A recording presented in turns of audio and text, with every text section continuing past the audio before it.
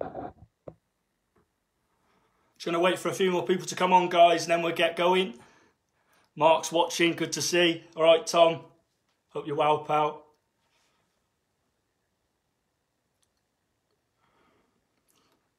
Give it a few minutes.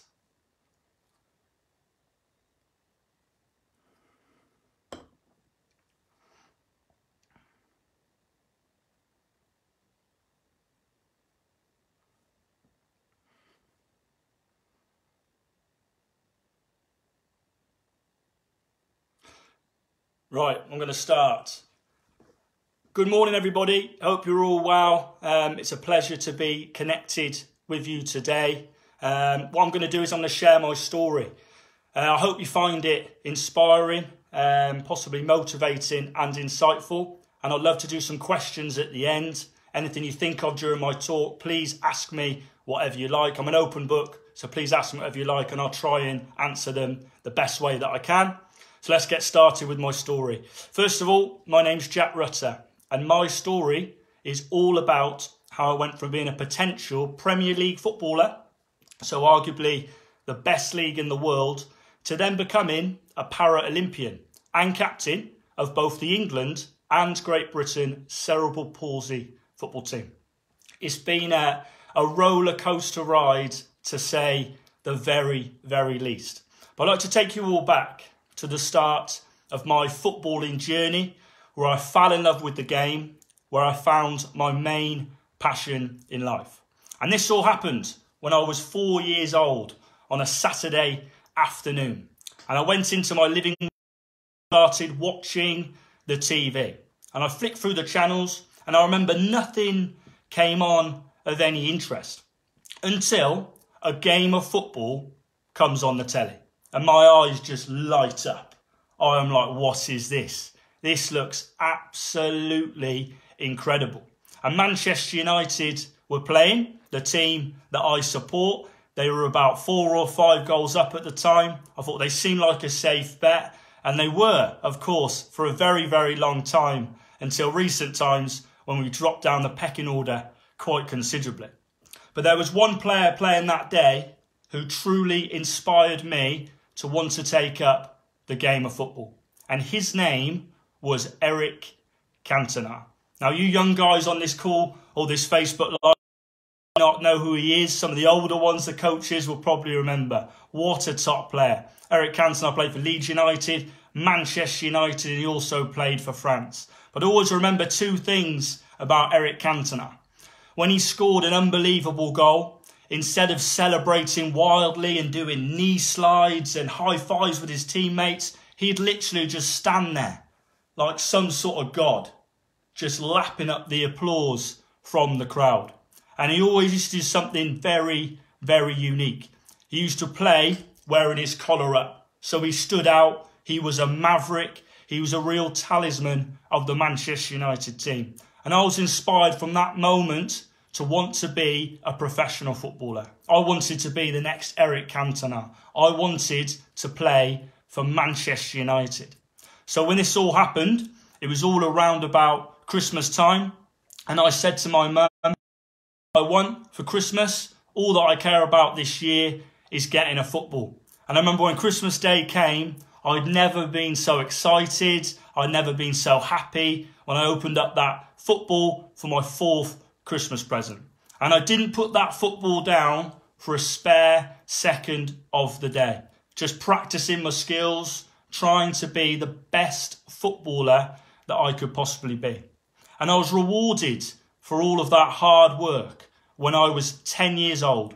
And I managed to sign for Birmingham City Football Club, who at the time were in the Premier League, the best league in England, arguably one of the best leagues in the world.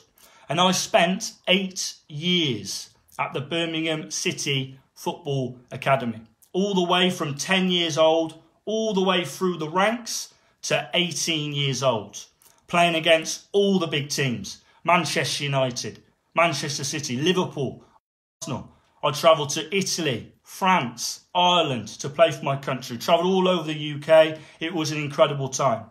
I was also lucky enough to play with and against footballers who have gone on to play in the Premier League, gone on to play internationally and gone on to play in the Champions League. It was an unbelievable experience. Signed a scholarship when I was 16, so I moved up to Birmingham and I lived there full time and I played football day in, day out. Got paid to do it. It was a dream come true. Now at 18 years old, I was doing really, really well. I was played at right back, in right side of defence. I'd made many appearances for the reserve team, which was only the second team to the team playing in the Premier League. I'd also captained the youth team on many occasions. And we were just about to play in the FA Youth Cup semi-final, one of the biggest youth competitions in the world, against Liverpool at Anfield. And I was just about to sign my professional contract. That dream that I had when I saw Eric Cantona on the TV at 4 years of age, and I said to my mum and dad, I want to be a professional footballer. I was just about to achieve my biggest dream in life. However, unfortunately, this all changed. March of 2009, so you're talking just over 11 years ago now. We just beat Watford in the quarter-final of the FA Youth Cup on the Tuesday night, and at the weekend, we had the weekend off to go back and see friends and family. And I went on a night out on the Saturday night, had a really good evening, catching up with friends, having a really good time. Now, unfortunately, there was a boy in that nightclub who was a little bit jealous and a little bit drunk because he'd seen me kiss a girl that he was absolutely obsessed with. So at the end of the night, when I'm talking to my friend outside of the nightclub, he walked up behind me and he took the opportunity, as I'm facing the other way, to punch me in the back of the head. Now that one single blow knocked me completely unconscious. So when I fell, I hit the back of my skull on a curb and I was knocked completely unconscious. Okay, and I was rushed to hospital. Rushed to Frenchay Hospital, which is a special brain injury hospital. The injuries that I suffered were very, very severe. For the first 48 hours or so, it was touch and go whether I'd even survive or not. I was very, very lucky, but I still sustained very, very serious injuries. I fractured my skull, the back of my skull, and on the sides just here. And I also severed my cochlear nerve, which means I'm completely deaf in my right ear, will be for the rest of my life. And I also suffered brain damage.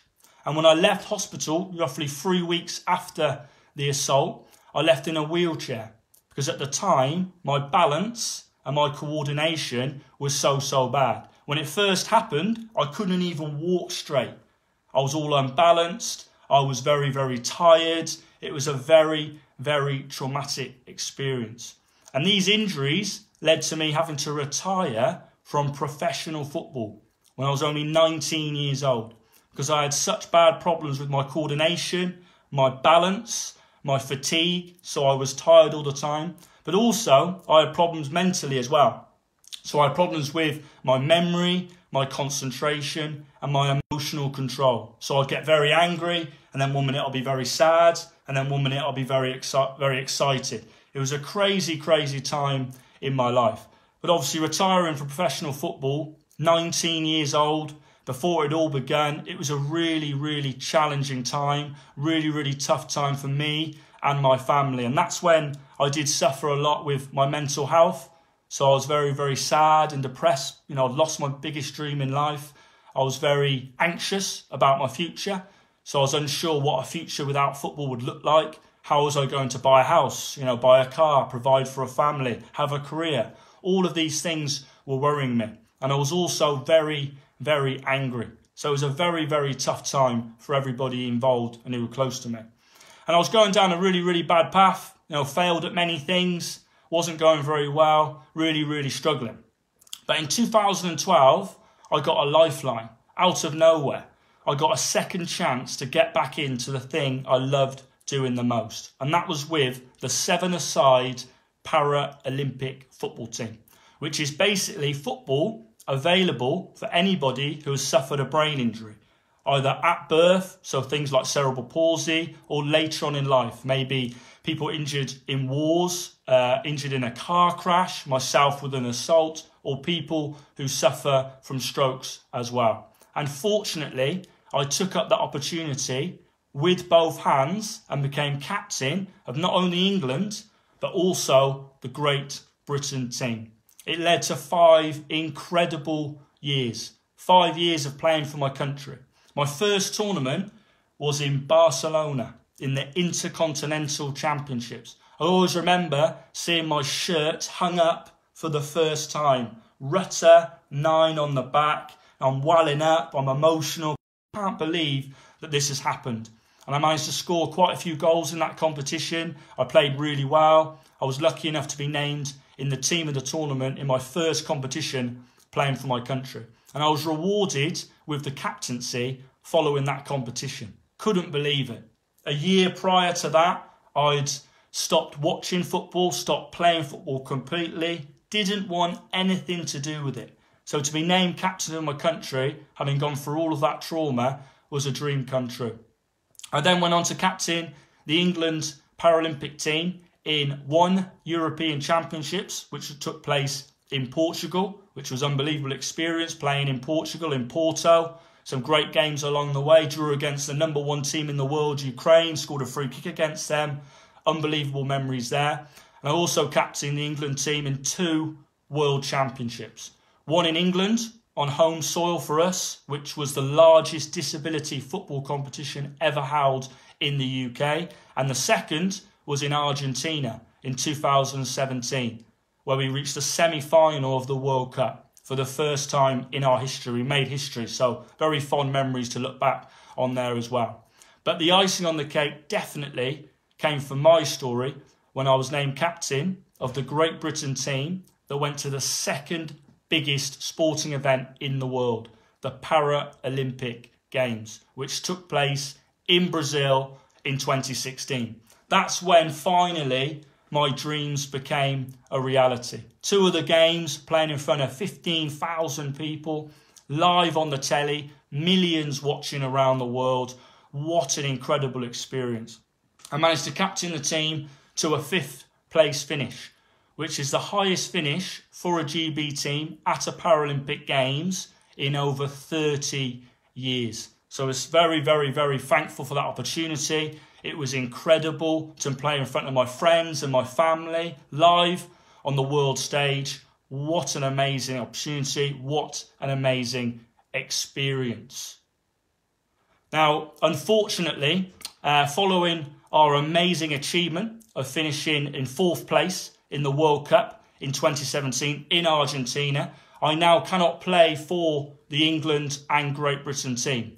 Basically, I've recovered well to play. It may seem mad, but I'm not eligible to play in Paralympic football anymore, which was, a bit of a compliment because I've recovered so well. I've gone from not being able to walk straight to being able to, run well and move my body how I used to, and I've recovered very, very well. So I take it as a compliment, but of course it was a bit of a frustration. But following retirement, I'm now up to so many different things.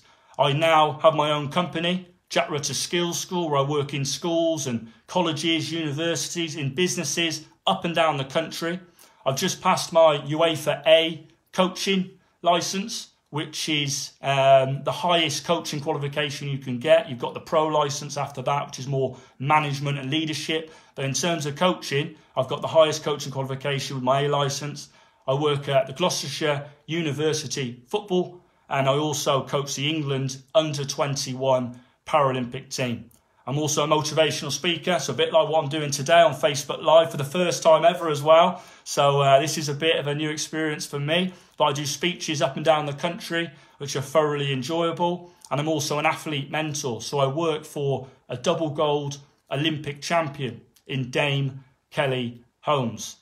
She won 2 golds in Athens. I now work for a charity running personal and social development programs up and down the country. And I'm also an ambassador for various charities and organisations. Probably the best one has to be working for McDonald's Fun Football. That is an amazing organisation, one of the biggest in the world. And I get to work with people like Ryan Giggs, Sir Jeff Hurst, Casey Stoney, absolutely incredible. And my biggest goal now moving forward is to continue doing the work that I'm doing, but I'd like to become manager of the England CP team, the Paralympic team in the future. That's what I'm working towards at the moment. If I can do that, that'll be absolutely incredible. And I firmly believe that I'm in the position that I am today because of these 3 steps. And these are the messages that I'd like to get across to all of the players listening to this Facebook Live session today. Steps to success are this. Number 1, you have to be resilient in life. It goes without saying. Life's full of ups and downs. We all go through challenges in life. We all go through ups and downs. It's my opinion is that it's those people who can overcome those challenges, who can pass those tests, who deal with those ups and downs the best, that normally achieve the most in life. We all go through bad experiences, but what a lot of people do, and it's easy to do this, they let a bad experience define them for the rest of their life. And they use it as an excuse. They say, I could have done that. I could have been a professional footballer, but this happened. I could have, owned a business, but this happened. Okay, they use it as an excuse. They're defined by a bad experience. What I challenge you to do as players is this. Try and use any bad experiences that you go through as motivation to galvanise you forward to try and be as successful as you possibly can be today and in the future. That, for me, is what a resilient person is all about. Second point is this. You have to be willing to step out of your comfort zone. It's very easy to live in that bubble, that circle of comfort, but you'll never ever reach your true potential in your comfort zone. What I challenge you to do is this. Can you step out your comfort zone? Can you do things that stretch you, that scare you, that make you a little bit anxious? Okay, I always refer to the 60% rule, and I got this from a Navy SEAL called David Goggins. He says that the average person only reaches 40% of their true potential. I urge you not to be in that 40%. Try and reach as big a potential as you possibly can do. And the only way you can do that is by stepping out of your comfort zone and trying to do things that scare you, that make you a little bit stretched. That's the only way you'll truly know what you're capable of achieving. I remember one of the first speeches I did was at a school in 2014, I think. There's only about 30 children in the school, and my speech was absolutely awful. I was red in the face. I was reading from a piece of paper, shaking like a leaf. It was terrible. And I got in the car and I was like, maybe this isn't for me. Maybe I don't want to do this anymore. And I remember I drove home all upset, all frustrated, really in a bit of a huff and a puff. I remember when I got home, I had a message on Twitter from a boy in the primary school. And he said, Jack, I really found your talk inspiring. It's really, really lifted me and made me want to achieve my goals. And that made me feel absolutely unbelievable. Maybe I can have an impact on people's lives. So from then I said to myself, I may not be very good now, but I can always get better. And the only way you can do that is by stepping out of your comfort zone. That's why I continue to do as much as I possibly can do. And finally, the importance of a positive attitude. So the Paralympic Games showed me how important it is to have a positive attitude. In the Paralympic Games, you have athletes who might be blind. So they're blind, they cannot see, but they do the 100-metre dash quicker than probably anybody on this call. You have people who are blind who play football and they cannot see to an unbelievable level. You have athletes in wheelchairs, possibly missing limbs, and they still compete at such a top level, and they're good people. And that's because of their mindset. Okay, they're so strong in the mind. They have such a positive attitude. They don't focus on the things that they maybe cannot do. They purely focus on the things they can do. And it's an unbelievably inspiring competition. And I always remember seeing this athlete in the Paralympic Games, which completely changed, he completely changed my views towards life. In the Olympics, you live in an athlete village and you live there for 3 weeks. There's all sorts of stuff in the athlete village. There's a cinema, a swimming pool, there's an arcade, There's a McDonald's as well that's free for any athlete, any hour of the day. So we tucked into a few chicken nuggets when our last game was done. That was absolutely amazing. But we also have a huge food hall. And this is where I met this Chinese athlete. He's a Chinese swimmer. Okay, and to put it into context, he's got no arms. So he's got no arms, completely severed here and here. But he swims, and he's as quick as lightning. I think he's a world champion. I think he's the Paralympic champion. But one day, I see him in the food hall, okay? And he's by himself, and he had his food in front of him. He had some chicken, and he had some rice in a bowl. And I remember thinking to myself, well, how's he going to eat his food? He's got no arms. He's got no hands. You know, what's he going to do? So I stood there and I watched him. Rather rudely, I pretended to be on my phone. I stood behind him and I watched him. So I wanted to see what he would do. He then proceeded to put his legs on the table. Okay, he had a fork in between one foot and he had a knife in between the other foot. He then used his feet as hands to cut up his chicken and eat his chicken and his rice. And I just stood there in amazement.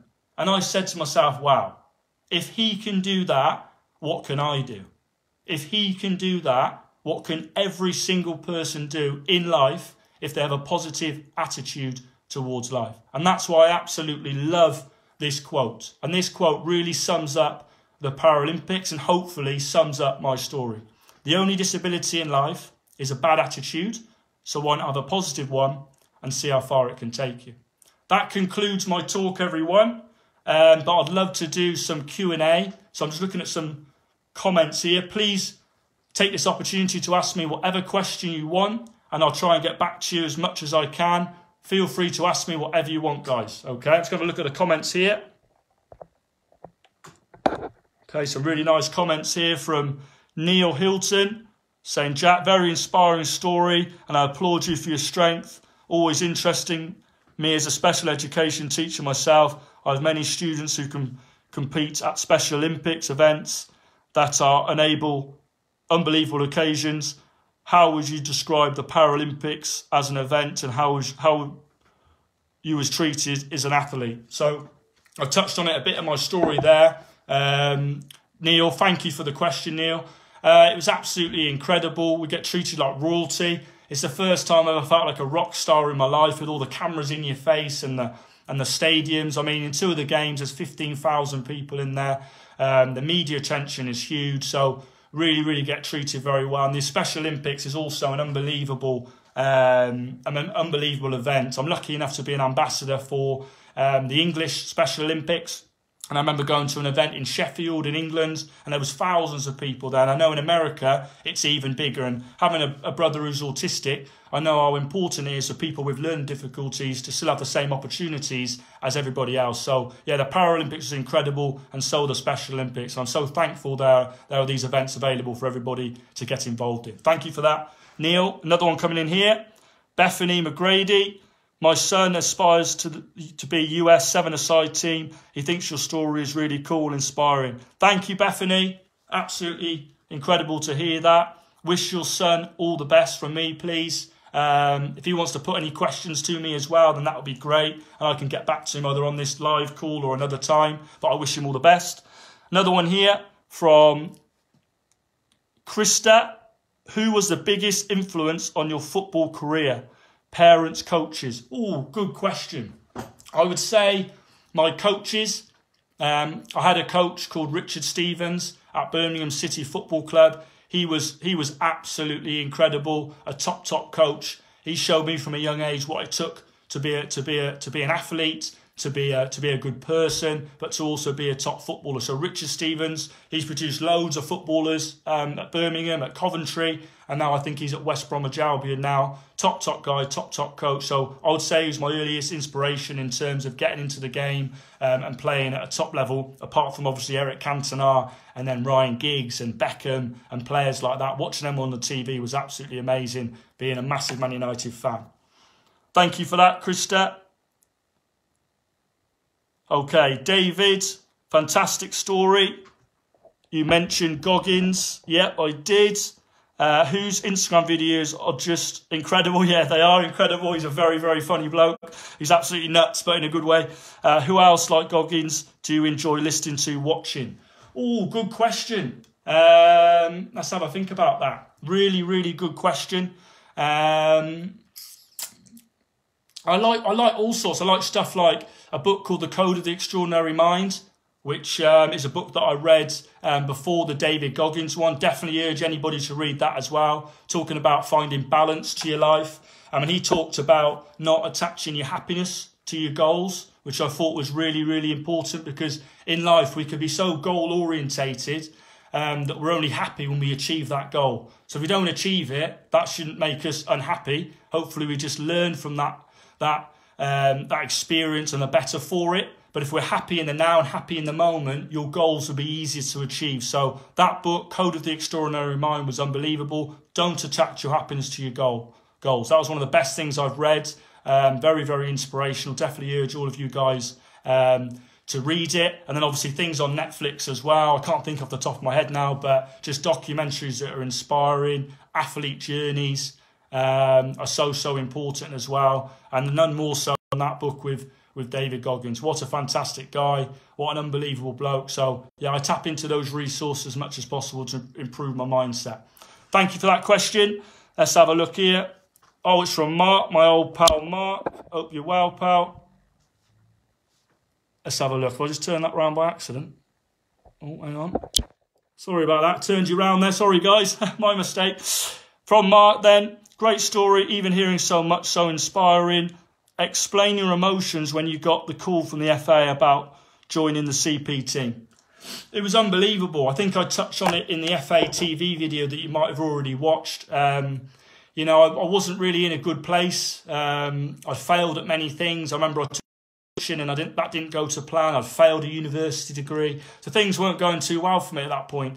But I got involved in CP football in March of 2012. I didn't make the Olympic squad or Paralympic squad that year. So I was a bit frustrated by it all. But I remember sitting in my room in September of that year and getting a phone call from a guy called Jeff Davis, who runs the Paralympic soccer in England. And he said, Jack, we know about your story. We know you're a fantastic player and we want you to get involved. And I remember my eyes just welling up. I was very, very emotional. My hand was shaking on the phone. I couldn't believe it. And I knew that it was an opportunity that I must take, a second opportunity. And fortunately, I took the opportunity with both hands. And it's led to, incredible things. I mentioned all the things I'm up to now. None of that would have been possible had I not got involved with the Paralympic team. So I have a lot to thank Jeff and the sport for. So yeah, very emotional, but absolutely unbelievable. Thank you, Mark. Any other questions at all? Coming in at all from anybody? It'd be great to get some more questions while I'm live here for a few more minutes.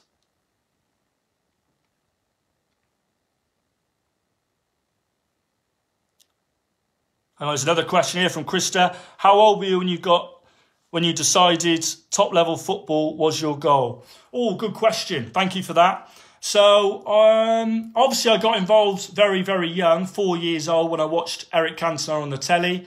But, you want to be a professional footballer, but it's sort of, it's a dream at that point. That's nothing more, nothing less, really. Like we all have. We all have dreams. All of you players will have watched a player on the TV and been inspired, and coaches as well. But I would say it was probably, at about 14, I was at Birmingham City. And I did very, very well. I was captain of the under-14 team.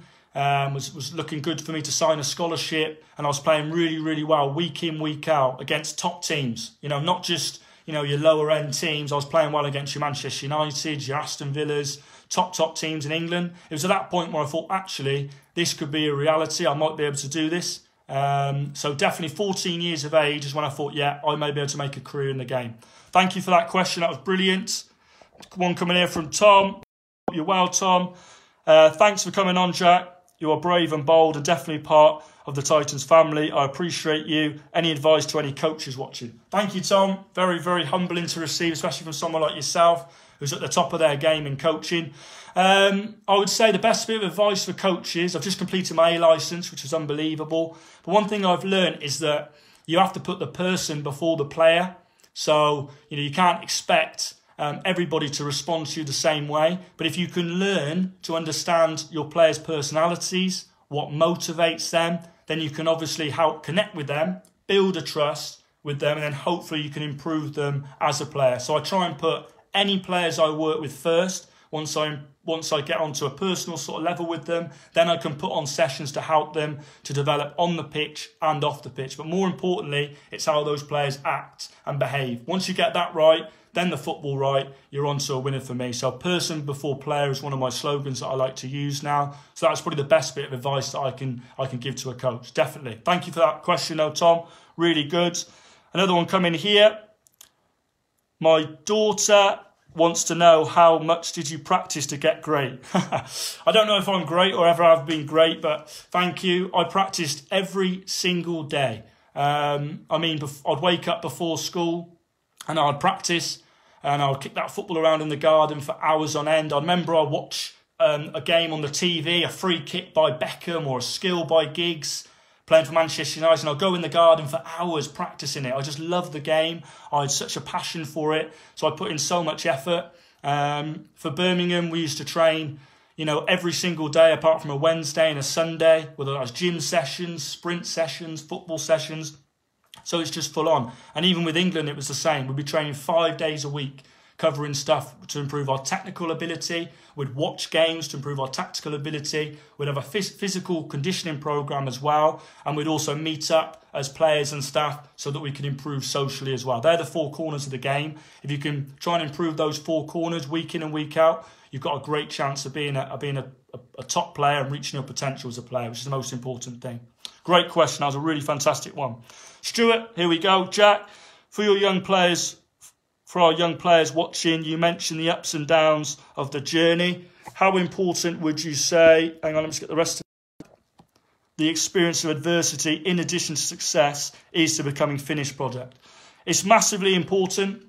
I think you have to go through bad times in life to realise what you're truly capable of. I think before my brain injury, I was maybe a bit narrow-minded, a bit selfish. I didn't have a lot of time for others, but my brain injury and what happened to me humbled me. It really did. It made me appreciate my friends, my family, and obviously it makes me appreciate how much I love being physically active and playing football. So it definitely changed me for the better. I'm actually, in a mad, crazy way, I'm actually glad it happened because it showed me what I was capable of achieving, and now I'm a better person and I now have a career for the rest of my life. So I'm very, very fortunate, and that's the main thing I've probably learned from it, and to be in the position that I am today. Life's full of ups and downs, full of tests. The more of those ups and downs you can deal with, the more challenges you can pass, the more you can achieve on and off the field. You have to be resilient. You have to have desire and courage to do that in any industry. No worries, Stuart. Okay. There's no more questions, guys, coming in. We might finish there if that's all right with you. It's been absolutely incredible to share my story with you. I hope you've enjoyed it, and I wish you all the best. Stay safe. Okay, stay at home, follow the government guidelines, get your practice in, and hopefully I'll get to come out and see you guys in the near future, maybe take a few football sessions or something with the Titans and the Stings. All the best, guys. It's been an absolute pleasure. Thank you very much.